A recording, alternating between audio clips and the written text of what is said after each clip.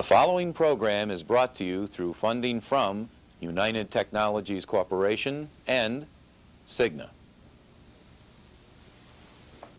Talcott Mountain Science Center's SCISTAR satellite network presents On the Shoulders of Giants. From the understanding and advancement of nanotechnology to studying interspecies communications, scientists develop new ideas while building upon earlier research. Perhaps in the future, you too will echo Sir Isaac Newton's words, "I have seen further because I stood upon the shoulders of giants." Join us to interact with one of today's leaders in science and exploration.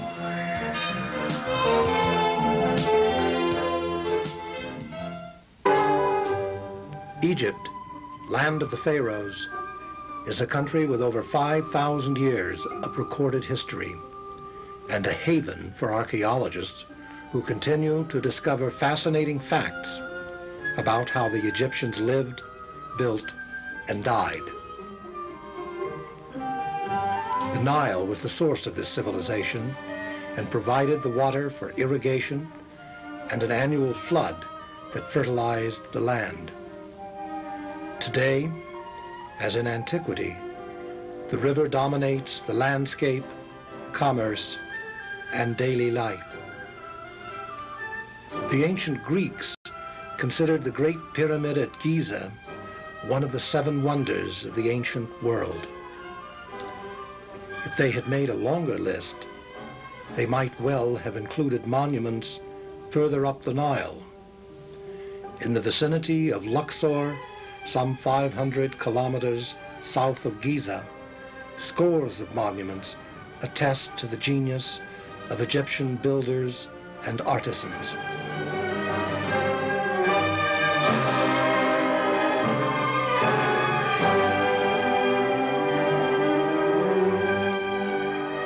On the limestone plateau on the western bank of the Nile at Luxor, the ancients selected sites for the burial of the pharaohs and their queens. It is here that our story begins. In the 19th and early 20th centuries, the expeditions of Schiaparelli, Belzoni, Carter, and others discovered the tombs of the pharaohs and their consorts. One of the most spectacular is the tomb of Queen Nefertari.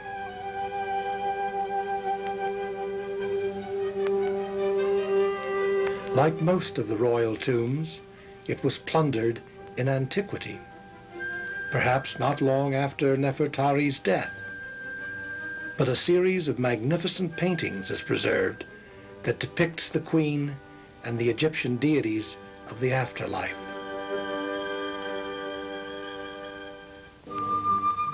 Many of these wall paintings had already crumbled to dust when the tomb was discovered in 1903. And since that time, scientists have puzzled over what processes are responsible for their destruction and how to preserve those that remain. Some of the paintings are so deteriorated that the slightest touch would cause them to crumble, while others are among the best preserved examples of Egyptian art. In fact, the problem is so severe that the tomb has been closed to visitors for the last 50 years. Through the efforts of Dr. Farouk El-Baz, we have enlisted the support of the Boston University Center for Remote Sensing. To all of us involved in this project, this is a wonderful and innovative application of new technologies. When I was first invited to participate in this study, it was to introduce space-age technologies to the investigation of the wall paintings of the tomb of Nefertari. First on my agenda was to view the area of the tomb from the perspective of space. So we ordered a Landsat image taken by the thematic mapper of the area and started studying it. The images explained to us much of the geology and the geography of the terrain Here we see the channel of the river, Nile, and the green area of the bank around the Nile, which is the fertile valley, surrounded by deserts on either side. From the study of the photograph, we can see that the ancients selected their site well, because it is in the desert-like conditions, meaning it is dry, and it is close enough to the Nile Valley, but higher than the floodplain of the Nile. The study of the image also told us about the general terrain, in that there are several sets of fractures in here. One set is east-west, one set is northeast-southwest, and the other in the opposite direction, northwest-southeast. This structure also conveys to us that this part right here is an escarpment that is parallel to the major escarpment that bounds the Nile Valley, and it is here that we have to concentrate our studies. And here I am, live on Talcott Mountain in the Science Center, and joining me is your own host, Dr. Donald LaSalle, a great friend of mine, an accomplished biologist, who will introduce the show for today. Thank you, Farouk. And we enjoyed watching your alter ego on that wonderful video Thank you. From Boston, where you've established the remote sensing labs. And we're really pleased. I think it's been several years since you were here last, Yes. 3 or 4 years at least. But we have exciting new information for our viewers today, and I think you're in for a real treat when you hear and see some of the tremendous and the most exciting exploits of Dr. Farouk El-Baz. Also joining us today is a familiar face to all of you, is the curriculum coordinator who writes all those wonderful student guides that you get, and dean of our academy, Lydia Gibb. Welcome, Lydia. Thank you, Don. I'm so happy to be here again, and happy that Dr. El-Baz could join us again. Thank you. With all this exciting new remote sensing information. My pleasure. Well, we also said that as soon as we came back from the initial video that we would take a few calls, and we'll entertain some calls from students who we hope have had their appetite whetted by seeing the beginning of this adventure today. And here is a chance to talk to the gentleman who is on the cutting edge and the forefront of this exciting use of technology in the exploration of old civilizations.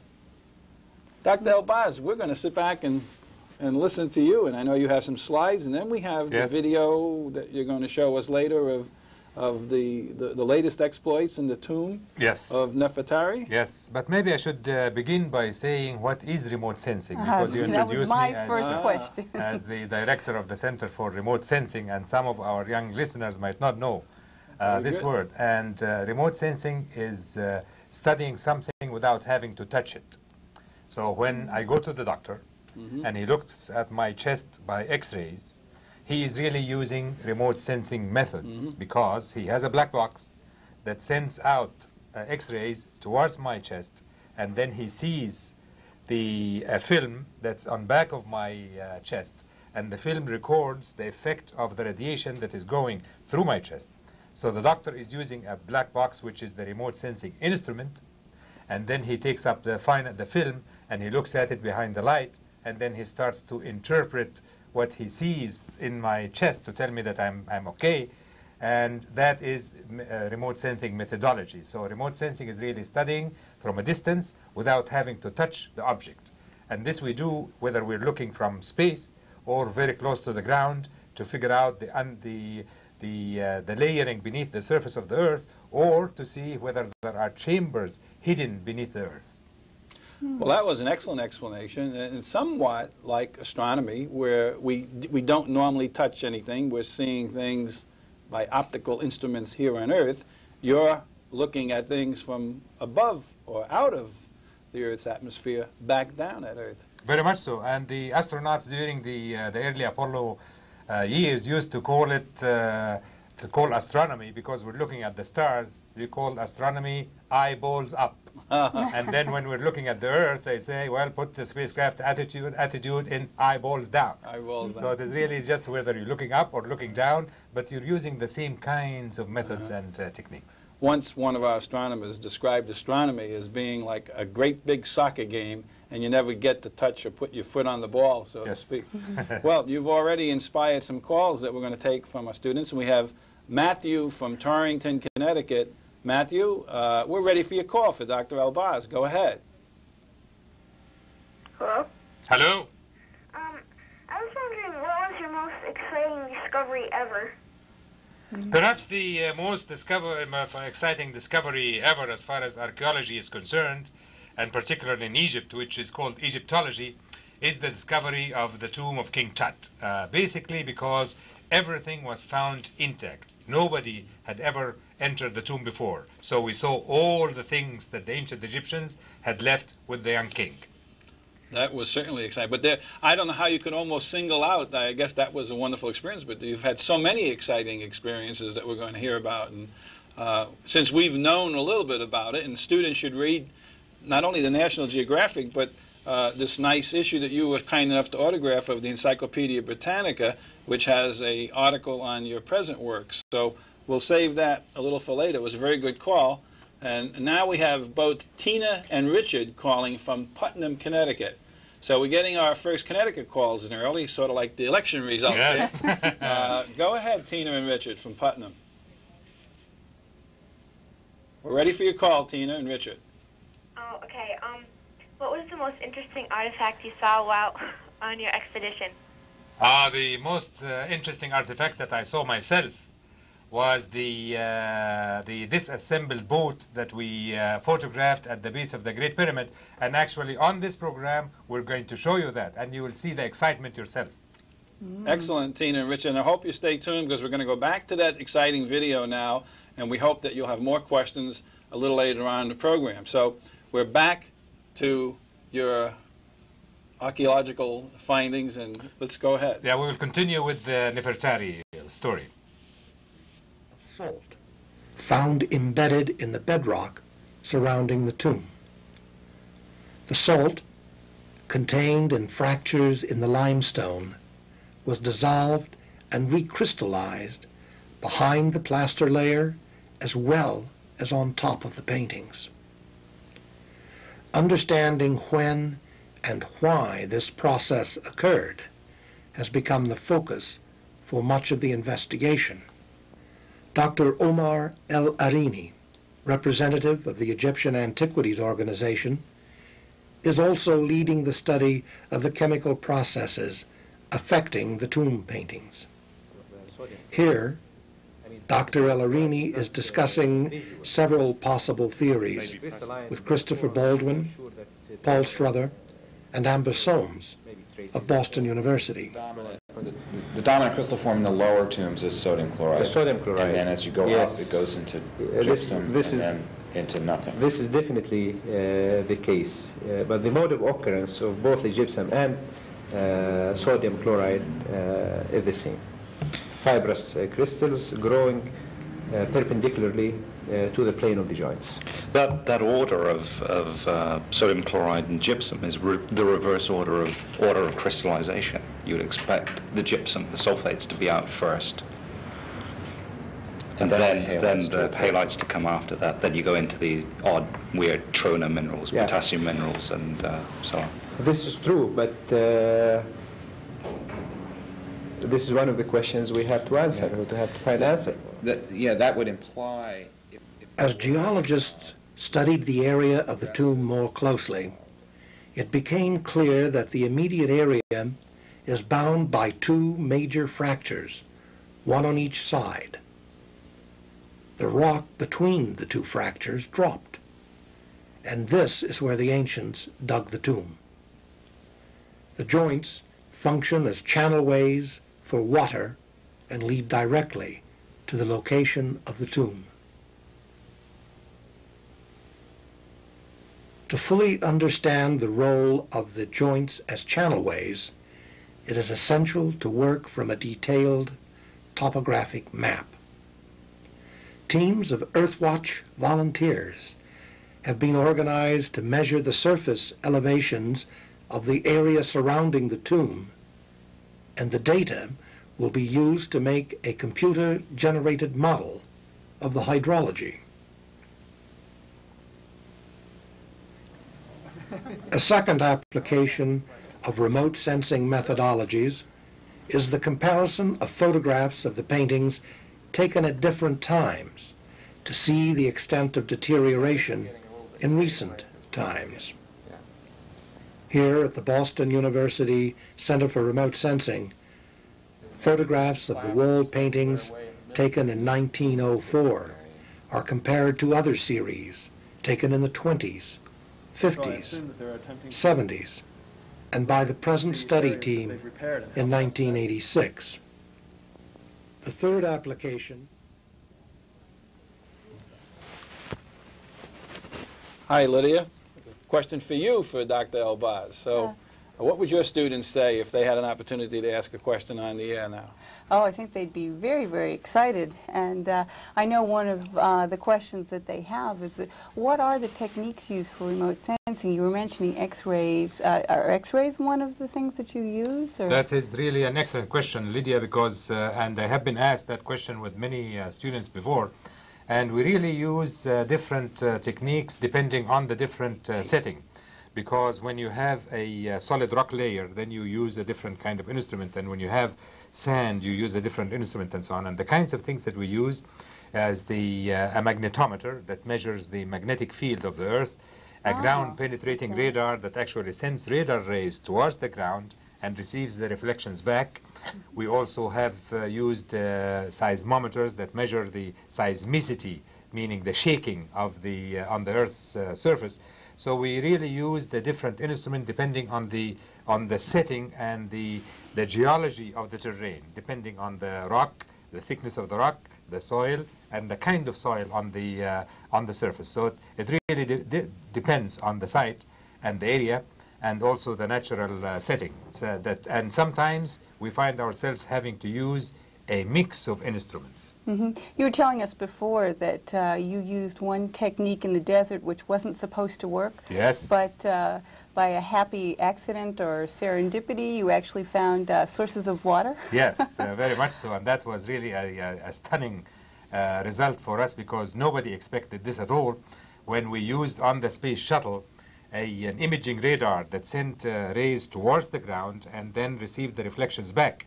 And what we found out is that the radar actually penetrated through the sand cover and showed us the courses of ancient rivers that had long since been covered by sand. And investigating the area, we found out that there must have been a great deal of water. And when we drilled for wells in the area, we found an enormous amount of water that is good for agriculture for many years. So now they're farming in the desert because of this remote sensing. Yes. Oh, that's fantastic. Yeah. Well, we're going to come back to some more questions about that, but now we have Tamara Nelson-Marr from the National Science Center in Fort Gordon, Georgia on the line. So go ahead, Tamara. Or Tamra. Good afternoon. Hello there. Dr. El-Baz, my question for you is, when you saw King Tut's tomb versus the tomb of Queen Nefertari, what were the differences in the deterioration of the artifacts in the tombs that you saw in Queen Nefertari's tomb, and why was that deterioration? Why did that occur? Excellent question. Excellent question. And there is a great deal of difference. First, the tomb of Nefertari being a queen, and from older time than King Tut, her tomb paintings were a lot more fabulous. They were really magnificent. She was always shown on the wall of the tomb wearing a kind of a see-through cotton dress that is very elegantly tied together and so on, and her makeup is so beautiful and magnificent. So the paintings were more feminine than in the King Tut's tomb. King Tut's tomb was mostly funerary scenes, but in the tomb of Queen Nefertari, there was a lot of more gaiety and a lot more femininity, a lot nicer colors and so on. And the differences in the deterioration is the cause for our studies of this tomb by remote sensing. So we didn't really know why the difference in deterioration, and that's what we went out to study. Excellent question, Tamara. Stay on for a second. I would like to know, and perhaps our listeners, what was the difference in the time span between King Tut and Nefertari? Are you talking a few thousand years? Not a few, only about 350 years. Oh, I see. Yeah, not a huge span of time, but the King Tut was king for only 9 years, a short period of time. And Nefertari was queen for a very long period of time because she was the queen of the pharaoh that lived for the longest, reigned for the longest period of time. He was king for 67 years, Ramses the Great. Ramses the Great. Tamara, are you still on? Yes, I am. Yeah, I was curious, do you think you could tell us or give an educated guess as to what the name Nefertari means? No, I can't. It's a beautiful flower. Good for you. Good. Close. The part of the name that is Nefer means beauty, and you said beautiful flower.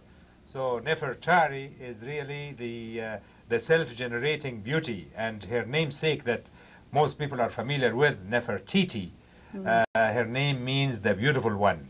So you got the beauty correct. Thank you. Good. Thank you, Tamara. Okay, you have a nice afternoon. Same to you. And now we have Rich from Putnam, Connecticut. Rich, go ahead. Hi, I'm Rich Pringle from Putnam. Hello, What are Rich. the most and least valuable artifacts you have discovered, and how much were they worth? The worth, yes. I would say that the most valuable artifact that we discovered is again this boat that is still buried under the base of the Great Pyramid in Egypt, which we are going to show you soon. And the value, the money that we would say, how much would that cost, or what would it be valued at? It is totally and completely unmanageable. It's a sum of money that we can't even count. And you can't take it out and sell it anyway. Yes. So none of the artifacts can be sold. They're the property of Egypt? Yes. Sure. Okay, go ahead. Hello, I'm Nicole, and my question is, was there anything found on the ship? Very good question, Nicole. The ship was disassembled. We did not take it out yet, but there was one other ship that was taken out and assembled in a museum, and nothing else was found in addition to the wood itself and the rope that used to tie the pieces of the wood together to make the ship. So these ships did not have a single nail. Pieces of wood fit together, and they were tied by rope, and that's all that was found. There was nothing on top. That's why, to this day, we don't know what these ships were used for. Yeah, excellent. We'll take one more call and return to our video clip. Janelle from Torrington, Connecticut. Go ahead, please.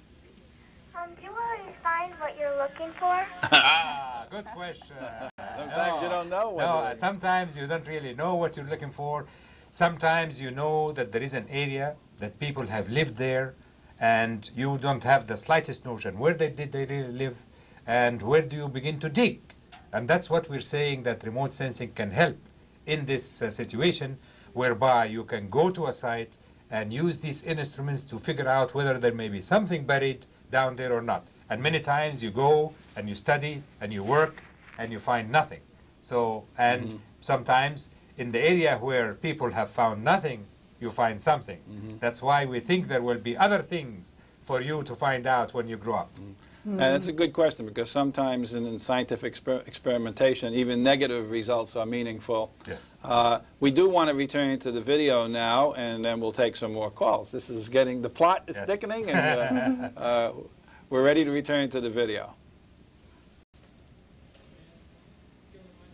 The third application of remote sensing technology is a study of the wall paintings using a multispectral camera, an infrared sensor, and an ultraviolet sensor.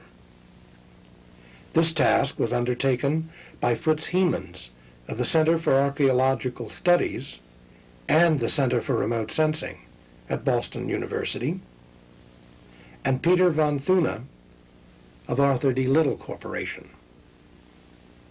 Here, Peter is taking measurements with the infrared camera of an area that is especially damaged by the salt.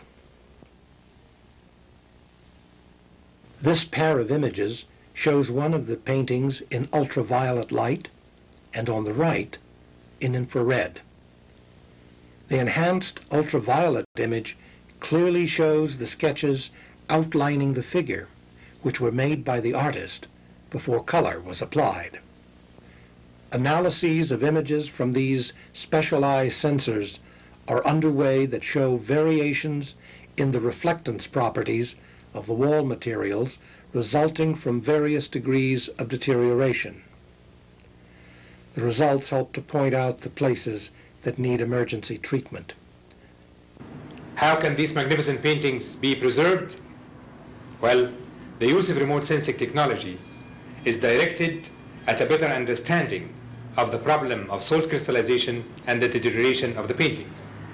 Each of the scientists involved brings special expertise and a different point of view to the project.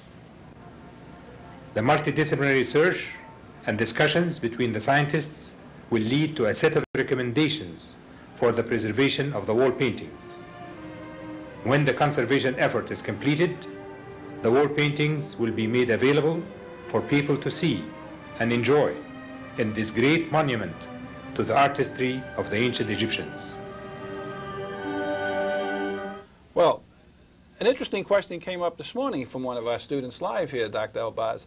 These paintings, the colors were still so vivid after centuries. What was the technique? What kinds of paints, and what did they paint on? Was it like a fresco painting that we're familiar with today? It was a good question because the colors are so incredibly beautiful and as if they were just applied yesterday. The ancient Egyptians dug out the hollow to make the tomb, and then they covered the wall with plaster so it will be smooth for them to paint on. And they brought rocks, different kinds of rocks, and they ground them and wetted them, and they applied them with brush. So all of the paintings that you see are actually natural rocks and minerals that have been powdered and applied to the wall using either glue, or they also used eggs to make the powder stick to the wall. Ah, and then because it was encased and entombed, so to speak, for centuries, the outside air did not get to it? That's correct, and no dust and no wind and so on, and everything is still intact the way they left it, and the colors are so pure and clean that it's just amazing when you enter a place and see the colors so fresh. Well, we have my friend Amy from Mentor, Ohio on the line, and we're ready for a question from Amy. Do you believe in the curses and spirits that supposedly haunt these ruins?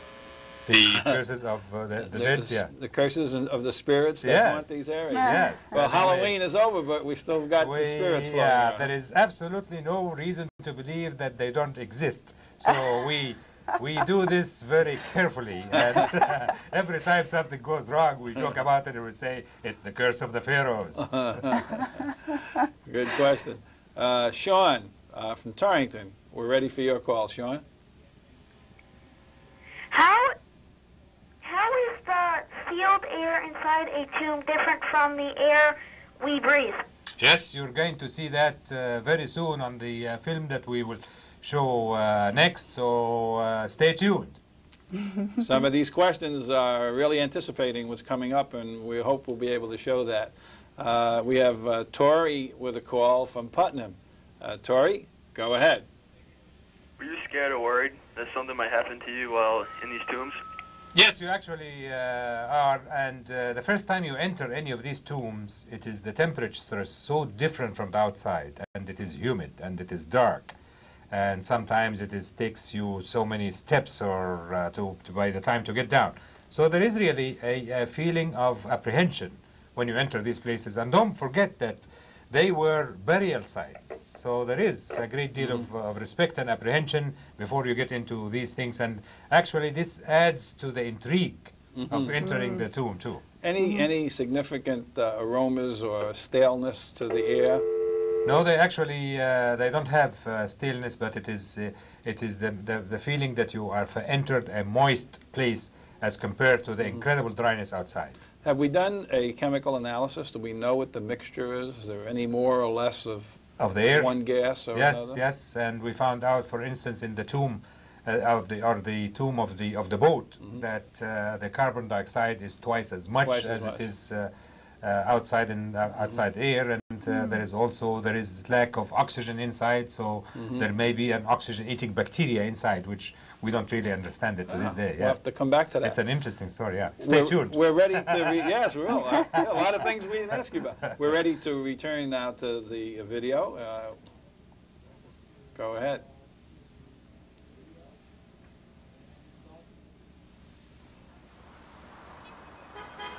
On the outskirts of the modern city of Cairo stands one of the most famous and mysterious monuments in the world, the Great Pyramid at Giza. It was built by the pharaoh Khufu, sometimes called Cheops, around 2600 BC. In the centuries which followed, these weathered stones, 2.5 million of them, have revealed their secrets slowly, piece by piece. No one really knows why the ancient Egyptians erected these massive structures, but tantalizing clues keep turning up. And sometimes they take the form of buried treasure. In 1954, an underground vault was discovered beneath these capstones near the pyramid's southern base. Inside the vault, explorers found the remains of a boat, a very big boat. But I remember seeing some. Farouk El-Baz remembers the stir the find caused. The news of the day said that we had found a ship that's kind of the funerary boat when they removed the pharaoh westward, sailing westward with the sun, so that he would be buried in this place. And a lot of people expected, now they're going to find his body, the mummy, because the Khufu's mummy had never been found. Tuhami Mahmoud Ali was foreman of the work crew in charge of the excavation. وكان شعورك ايه ساعتها؟ كنت فرحان عشان وجدنا مركب مش في العالم. I was delighted because we had found a ship, and the likes of which didn't exist anywhere in the world. Tuhami was among the first men to enter the vault in nearly 50 centuries. But instead of the pharaoh's mummy, they found a completely disassembled ship, 1,224 pieces of polished cedar, arranged, in the words of one observer, like parts of a toy model.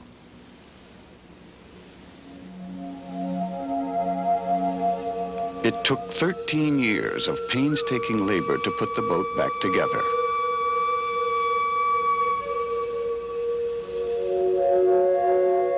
The old shipbuilding techniques, like hand-tying planks to the rails, were scrupulously followed. Naval historians say the boat is an engineering feat in wood, as impressive in its own way as the pyramids are in stone. But even as the vessel took shape, experts disagreed about how it had originally been used. Some said it was simply a funeral barge. Others believed it was a ship for the pharaoh in his afterlife. Hieroglyphs from the nearby pyramid of Unas suggest that a pharaoh was expected to sail 2 boats, one during the day and one at night, as he followed the sun throughout eternity. Other reliefs, like these on the walls of the tomb of Ti, provide documentary evidence of the importance of boat traffic on the River Nile, but shed little further light on the debate, except to show us how the ancient boats were made.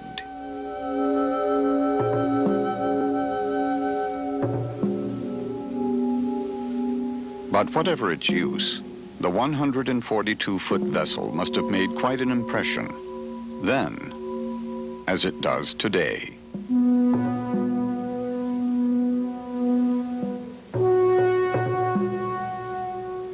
It is the oldest ship in the world.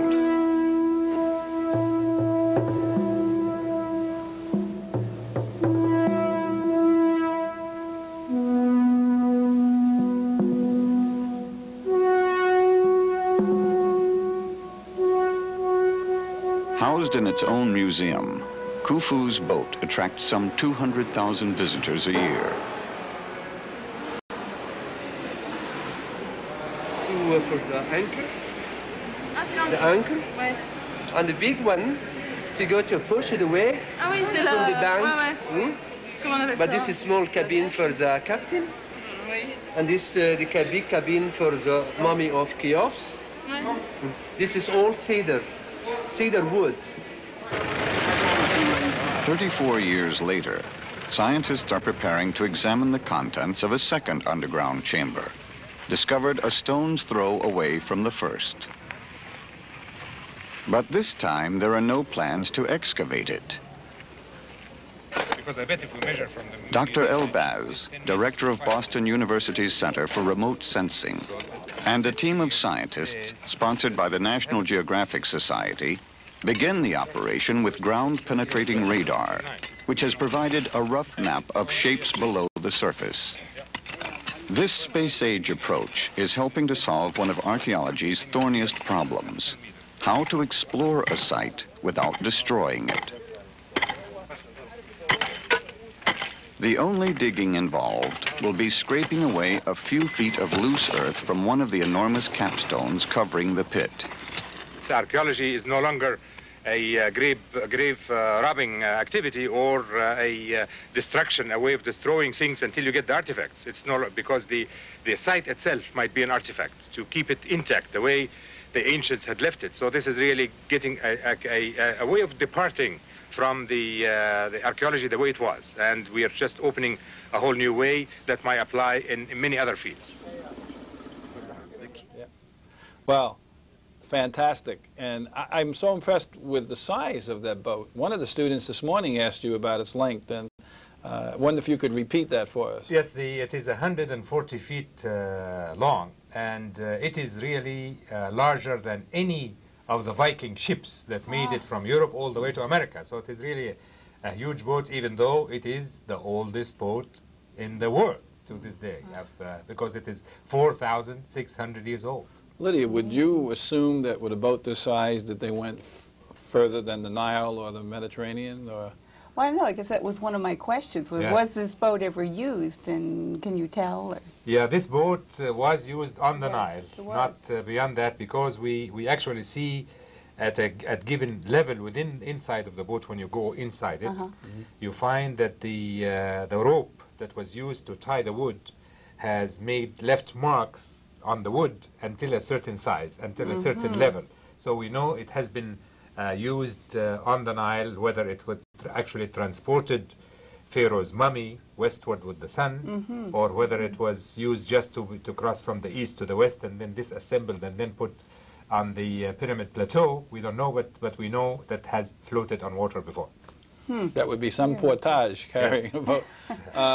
We've had Megan patiently waiting from Cincinnati, Ohio, and we're ready to take that call now. Go ahead, Megan. I was wondering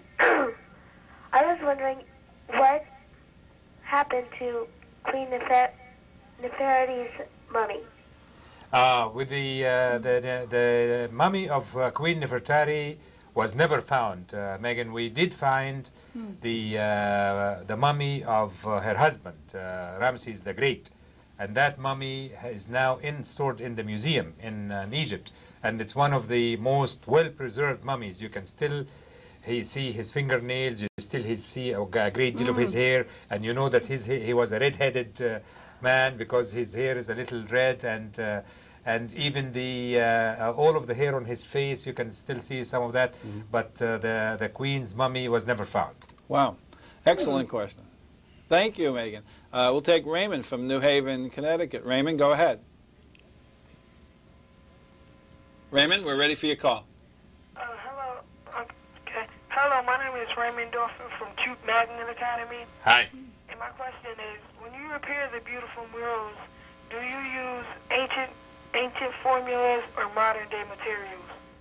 When we actually we said that one of the most important things is not to touch the paintings at all, not to retouch them, not to complete the paintings. We wanted the paintings to be as ancient as they were, because as soon as you add anything new, you actually destroy the archaeological value of the painting.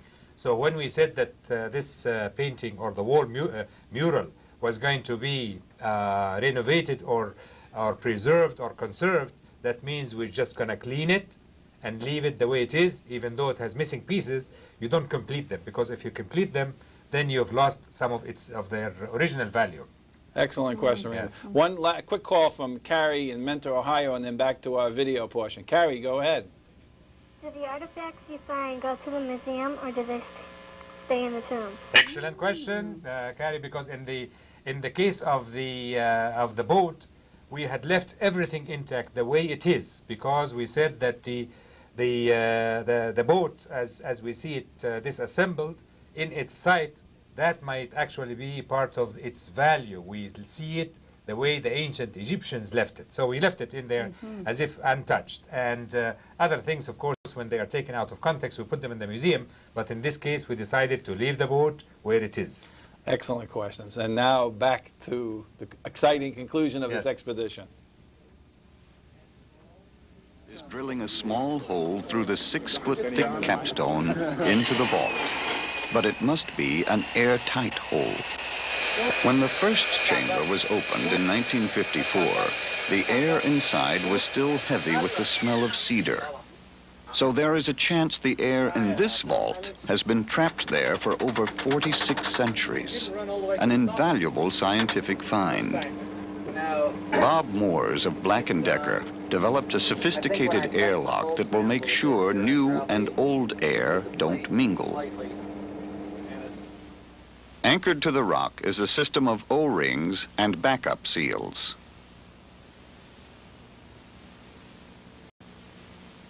The drill will move through the limestone at the rate of about 4 inches an hour, with frequent pauses to remove dust and debris. Moore's unique design then allows the hole to be closed, while other instruments are inserted. Inside the vault, air samples will be collected and tested for traces of modern air pollutants. If none are found, it might explain why the first ship was so well preserved. Peter Tons of the National Oceanic and Atmospheric Administration will supervise the sampling procedures.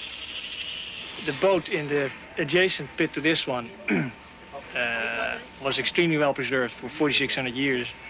And from what I've heard, it has deteriorated more in the past 20 years than in the previous 4,600. So the Egyptians are not very keen on opening this pit and getting the boat out, or if there's a boat in there, of course, and then have it crumble. So they would like to see what's in there, what it's like in there, and then seal the hole back up. The drilling operation consumes 1 full day and another.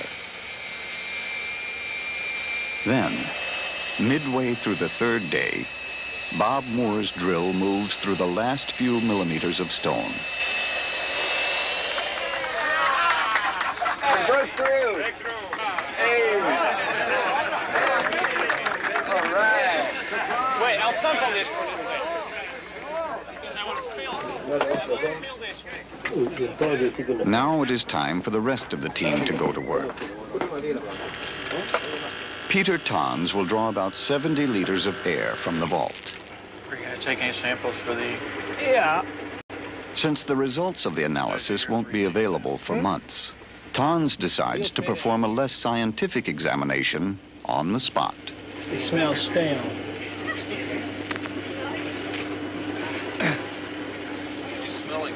Thanks. It smells stale, guys. No, definitely does not smell like cedar. Absolutely not. It is nearly midnight before the photographers get their turn. The long black tube is part of the special video system designed by Pete Petrone of National Geographic. What does monitor look like, anybody? In order not to affect the temperature inside the vault, a heatless lamp will provide the light. Turn to the left slowly. Good. Up forward, out of our ragged. That's the first time we've had in a vertical position to work on it.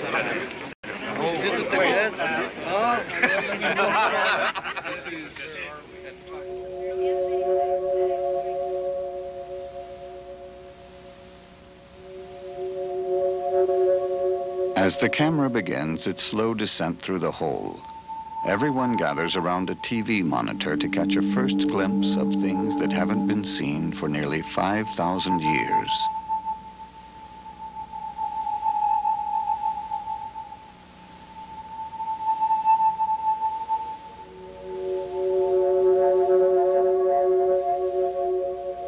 An eerie shower of drilling dust signals the camera's entrance into the space which has waited so long in darkness.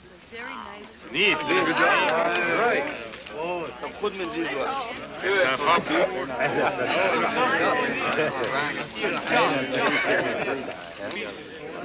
What do we do?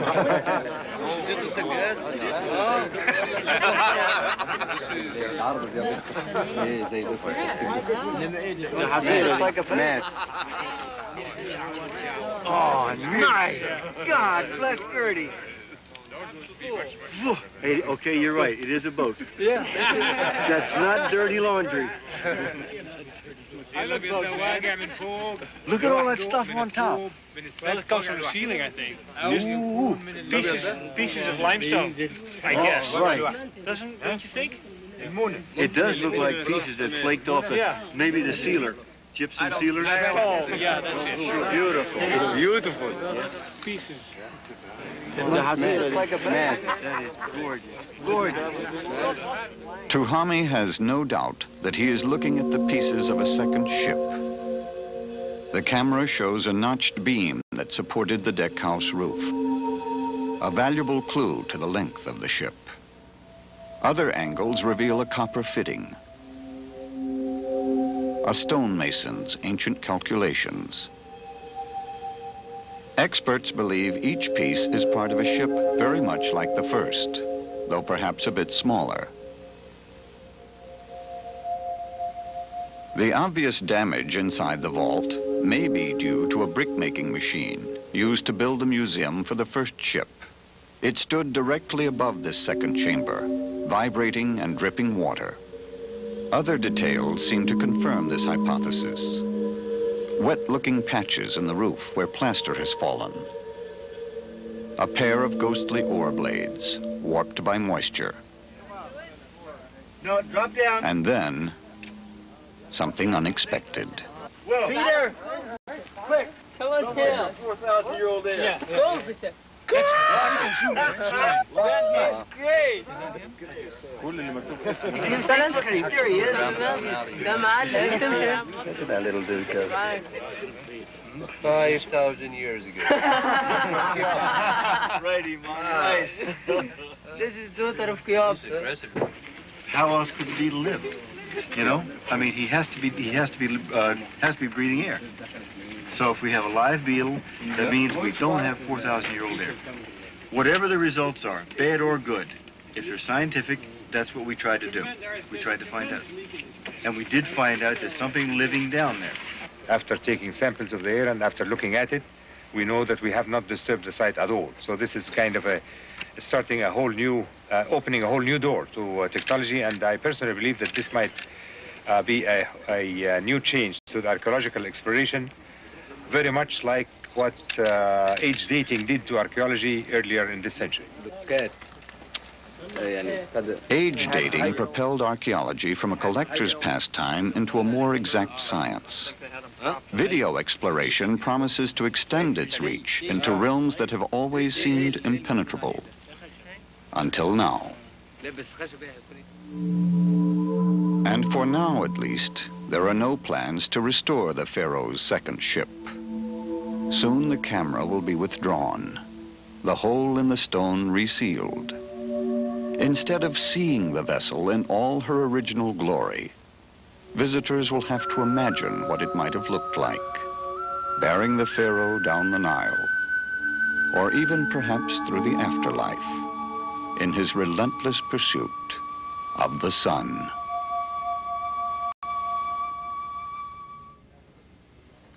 Wow, so exciting. I don't think I can close this program, Lydia. I'm going to have to ask you to do it.